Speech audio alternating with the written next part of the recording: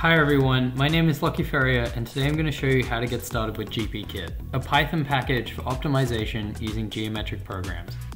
The optimization example that I'm going to use is taking a single sheet of copy paper and making the largest volume box from it. Geometric programming, or GP, is an optimization technique that allows you to solve a lot of design problems very quickly to the globally optimal solution. GPkit is a Python package created by Woody Hoberg and Ned Burnell to make the process of creating and solving GPs simpler.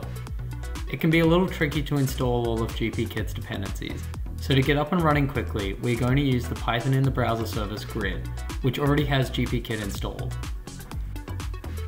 The first thing you'll need to do is sign up for Grid. They let you use their service for free for 15 days before they ask for payment, which is great for our use case. Once you've signed up and logged into Grid, you should be able to make a new Python 2 notebook.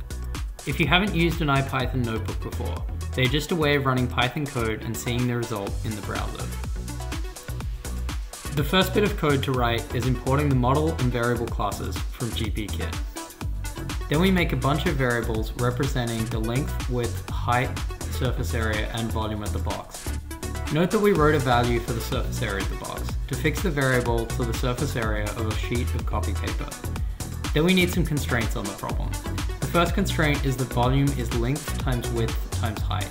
The second is that the total surface area is the sum of the base and the sides. We won't worry about a top as we'll keep the box open. The objective is minimized in geometric programming, so we make our objective 1 over volume, which means that we are really maximizing volume.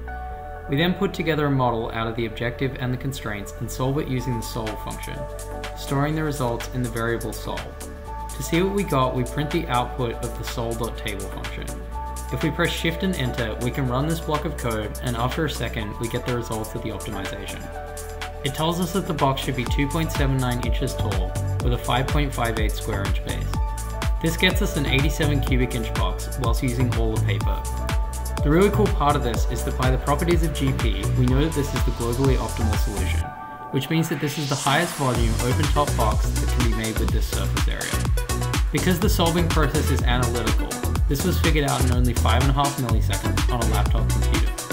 This speed and global optimality, as well as the lack of solver parameters or initial guesses, is what makes GPs so awesome.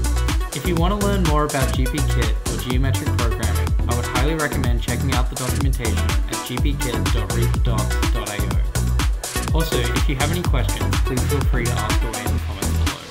Thanks for watching.